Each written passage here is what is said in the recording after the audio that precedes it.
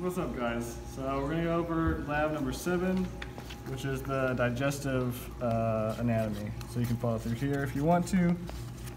Let's do this. So right here we have the hard palate. Here's the soft palate, and then saying this tip right here is going to be the uvula. And then this right here is the teeth. And then we have the tongue, which is this muscle right here. Then the frenulum is going to be right around here. Frenulum is on the tongue right there. And then your uvula is right here. We went over that one. Your parotid glands are right here. Parotid gland is right here. And then we have your submandible, submandibular, and sublingual. There we go. So sublingual is going to be right here, and your submandibular is going to be this gland right here. And you also see it on here. So this one would be the submandibular right here, submandibular gland, and this would be sublingual gland right here. This kind of space right here is going to be the nasopharynx, and then from here to here, this area we're going to call the oropharynx, and then this area right here we're going to call the laryngopharynx. And then we have the epiglottis, which is right here, which closes this so that your food or water doesn't go down your trachea or anything, so you can breathe good. That's always nice. And then this part right here is going to be your trachea. Here, the gastroesophageal sphincter is this part right at the top. The first part that your food's going to go into your stomach is the gastroesophageal sphincter. And then this big part of the stomach all around here is going to be your fundus. And then kind of the smaller region, like on this side, like this whole region of the stomach, is going to be your pyloric region. And then this right here, this ending sphincter is going to be your pyloric sphincter. And then we have the greater curvature. We have two curvatures. Greater curvature is the one on the outside, and lesser curvature is this one right here. Greater and lesser curvature. And then we have the small intestine. We have the duodenum, which is this part back here. It's the first place your food's going to go to after it exits your stomach, so it's going to be this part back here. And then the next part it's going to go to is the jejunum, which is going to be sort of this upper part right here. Well, this upper part, we're going to call that jejunum.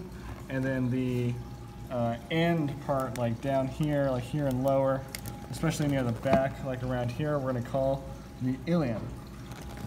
And then on this model, we have the liver, which sits like this. We have the liver and the gallbladder right here. And then your pancreas is going to be this organ right here, and this white kind of tree-looking thing with little branches is going to be your pancreatic duct. You're going to have a couple things. So you're going to start with your ileocecal valve right here, your ileocecal valve, and this right here is going to be your cecum. And then if you look at the back of all this, you can see your appendix, which is this little structure that kind of juts off of your large intestine right here. That's your appendix. And then we have your greater omentum, which what we're going to call that is kind of this yellow part on the stomach. It's actually something that kind of wraps down here like this. It's kind of a covering for all of this, but we're going to call it this yellow part of the stomach for now.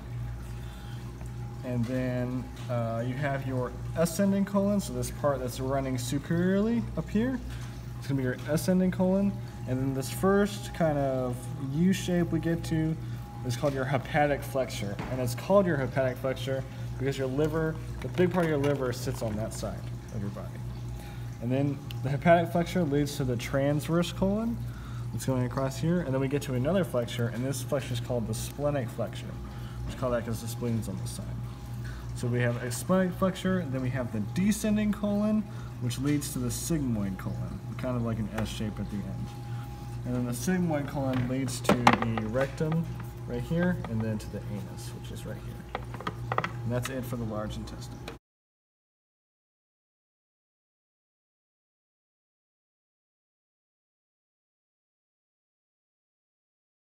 Have the hepatic veins, which are going to be these blue ones right here. The blue ones are going to be your hepatic veins. And then your hepatic portal vein is going to be this big purple one right here. This is going to be your hepatic portal vein. And then we have the round ligament, which is right here. This whole thing is the round ligament. And on the back, this sort of kind of Y shape right here. This is going to be your falciform ligament right here. Falciform ligament. And then the big part of your liver is going to be, this whole part is going to be your right lobe, and then this part right here is going to be your left lobe. So we have right lobe and left lobe, and that's because it sits in your body like this. That's how it's going to sit. And then you're going to have your, we already went over the cystic duct, you have your gallbladder, which is of course this big thing right here. Your hepatic artery is going to be this red one right here. It's going to be your hepatic artery. And then we have your inferior vena cava, which is this blue one, big blue one right here. This whole thing is going to be your inferior vena cava. And then we have the quadrate lobe and the caudate lobe. The quadrate lobe is going to be this whole thing right here. It's going to be your quadrate lobe. And your caudate lobe is going to be this part right here.